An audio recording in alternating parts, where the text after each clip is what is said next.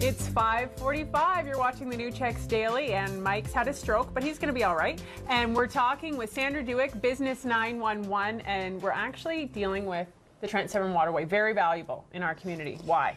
It is, and you know, on Friday that $58 million was announced for the next 2 years to make improvements to it. Right. And why are we happy about that? It's a good thing. It's one side, one piece of the puzzle of what's going on, what needs to happen. There's still the operational side, and we're really hoping that we hear something soon about the operational side, because they cut the hours in the end of 2012. So last season was the first season to see what would happen with those cut hours. And you know, it was disastrous. We saw, what, 30 to 40% is the number that gets floated around as to the downturn in boating activity, which is a significant economic impact.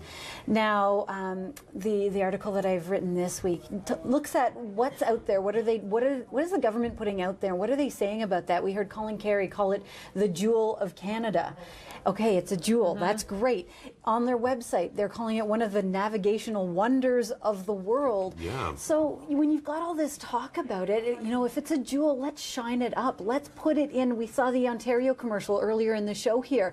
What about a shot of the Trent Severn Waterway in that commercial? Someone singing on top of it.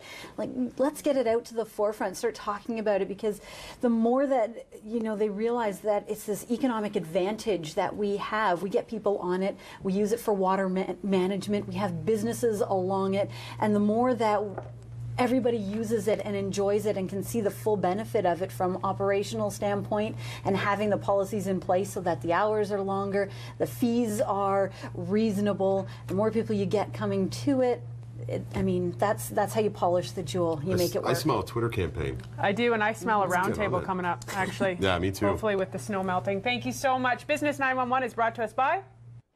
Business 911 is brought to you by Nexicom Unlimited Internet. We have what it takes.